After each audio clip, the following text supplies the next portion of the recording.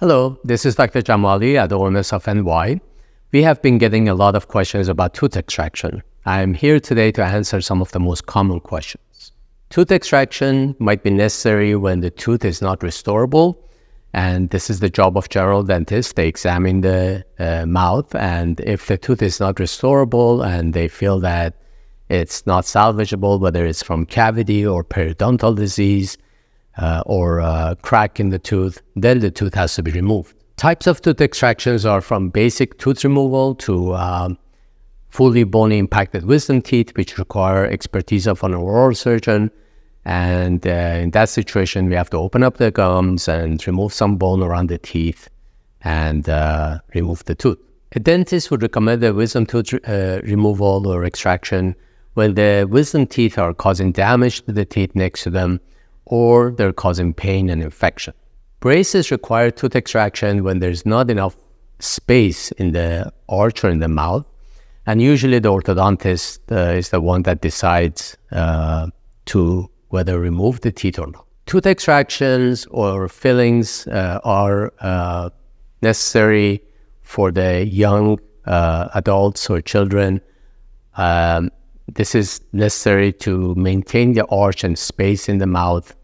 And this should be determined by, again, pediodontist or general dentist. Whether or not to remove the tooth when there's gum disease, it's a decision that general dentist makes. And when there's a severe periodontitis, then the tooth needs to be removed. All tooth extractions are considered oral surgery. This is basic oral surgery or can be a little bit complicated.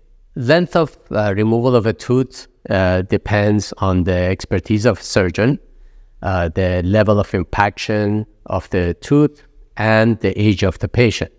So, for example, fully impacted wisdom tooth on an 18-year-old should not take more than 10-15 minutes for an oral surgeon. You will need dental implants after tooth extraction to maintain the bite, occlusion, and the space in your mouth. If you do not get implants after tooth extraction, the jaw bone that supports the tooth will disappear after a few years. You will brush your teeth after tooth extraction by getting a baby toothbrush or shutting off your electrical toothbrush.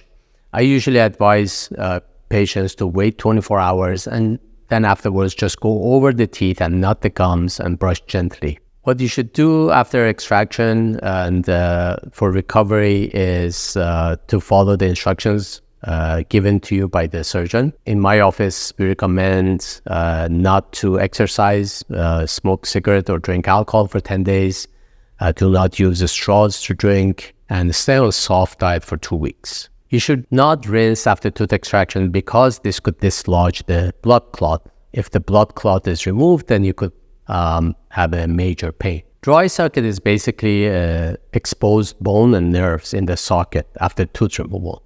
This usually occurs on the 4th day. So when the blood clot is removed, the nerves are exposed, and this causes severe pain, which is almost 10 out of 10 pain. And you can avoid this by following the instructions. Again, in our practice, we say do not use straws to drink for 10 days and no smoking, no exercise. You should wait about 10 days after tooth extraction before you exercise.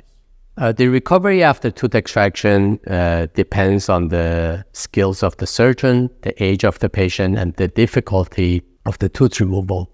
But in general, we say that recovery after tooth extraction is a process.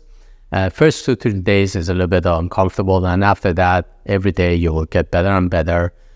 You can go back to work usually after 2-3 days. You should schedule an appointment for tooth extraction if you're in pain or if your general dentist has suggested you to see an oral surgeon.